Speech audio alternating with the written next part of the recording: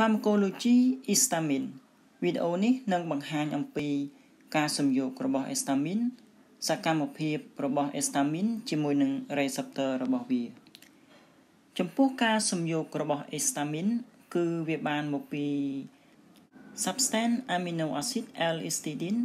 ដោយមានការចូលរួមពីអង់ស៊ីម histidine decarboxylase Histamine ដែលសំយោគបានត្រូវបានស្តុកទុកនៅក្នុងកោសិកា mast cell និង basophil ក្រោមទម្រង់ inactive សកម្មភាពរបស់ Histamine គឺធ្វើការជាមួយនឹង receptor ដែលមាន4ប្រភេទគឺ H1, H2, H3 និង H4 សកម្មភាពរបស់ Histamine លើ H1 receptorចំពោះ receptor របស់ Histamine H1 វាបានរកឃើញនៅលើ endothelial និង smooth muscle របស់សរសៃឈាមសកម្មភាពរបស់ Histamine លើ H1 receptor ជាមូលហេតុដែលធ្វើឲ្យមានការរីកធំនៃសរសៃឈាមតូចៗ Histamine ធ្វើសកម្មភាពលើ H1 receptor ដែលមាននៅលើ endothelial និង smooth muscle ធ្វើឲ្យមានការរីកធំនៃសរសៃឈាមតូចៗ small blood vessel ការរីកធំរបស់សរសៃឈាមតូចៗនេះជាមូលហេតុនាំឲ្យមាន blushing និង hypotension blushing គឺមានន័យថាការឡើងក្រហមនៅលើមុខនិងតំបន់ផ្សេងៗនៅលើស្បែក hypotension គឺមានន័យថាការធ្លាក់ចុះនៃសម្ពាធឈាម Histamine ធ្វើឲ្យមានការធ្លាក់ចុះនៃសម្ពាធឈាម មេកានិករបស់វាគឺ Histamine ធ្វើសកម្មភាពទៅលើ H1 receptor មាននៅលើ endothelial នៃសរសៃឈាម blood vessel ឲ្យមានការបញ្ចេញនៅ nitric oxide ដែល nitric oxide នេះធ្វើឲ្យ smooth muscle របស់សរសៃឈាមសម្រាក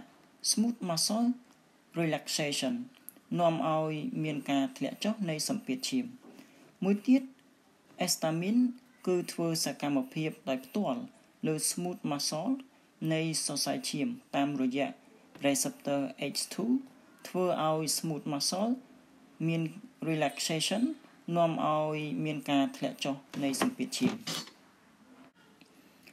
Histamine ធ្វើឲ្យមានការកើនឡើងនៅ capillary permeability Histamine មានសកម្មភាពលើ H1 receptor ដែលមាននៅលើ endothelial cell ធ្វើឲ្យមាន constriction នៃ endothelial ដែលនាំឲ្យមានការកើនឡើងនៅ permeability នៃធាតុរាវដែលចេញពីសរសៃឈាមដែលហៅថា extracellular ចូលទៅក្នុង interstitial compartment ដែលជាមូលហេតុនាំឲ្យមានការហើម edema ការចាក់ Histamine លើស្បែកនាំឲ្យ Histamine មានសកម្មភាពលើ H1 receptor ដែលនាំឲ្យមាន triple response ទី1គឺ red reaction មូលហេតុដោយសារតែមានការរីកធំនៃសរសៃឈាមទី2 weld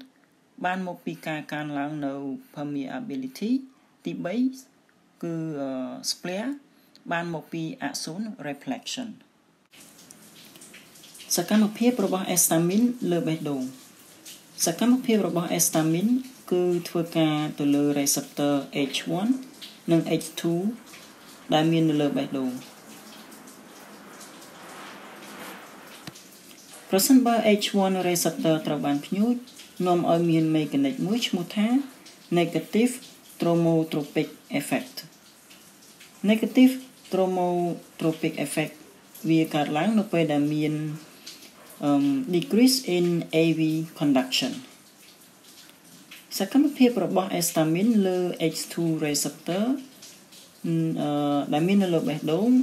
វានឹងធ្វើឲ្យមានការ force of contraction ឬអាចហៅថា increase inotropicity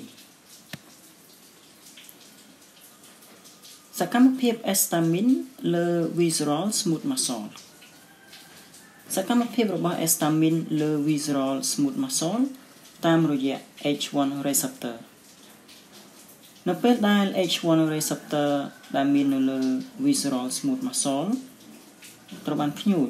វានឹងធ្វើឲ្យមាន bronchoconstriction ហើយក៏ធ្វើឲ្យមាន abdominal cramp សកម្មភាពរបស់ histamine លើកោសិកា parietal cell របស់ក្រពះ histamine មានសកម្មភាពលើ H2 receptor ដែលមាននៅលើ parietal cell របស់ក្រពះ